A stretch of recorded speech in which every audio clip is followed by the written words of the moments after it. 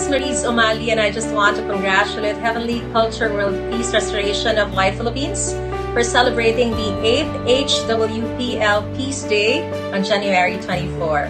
We are well aware that billions of people in the world are actually suffering the consequences of violence in their countries. And it is very heartbreaking to see and hear of their stories, their plight, their tribulations, especially the innocent children who have done nothing to deserve this kind of unfortunate circumstance. It is time for us to realize that peace is the only answer. It is the way out of inequity and violence. It is the solution for us to continue to thrive and succeed. If we help spread the message and join our efforts to create awareness on the importance of peace, then we may be able to help change the world soon.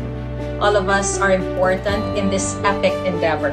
Like what we learned from our elders, peace matters, and so does our contribution. So we have to always act responsibly and virtuously and help promote peace. Let's make this happen. We are one.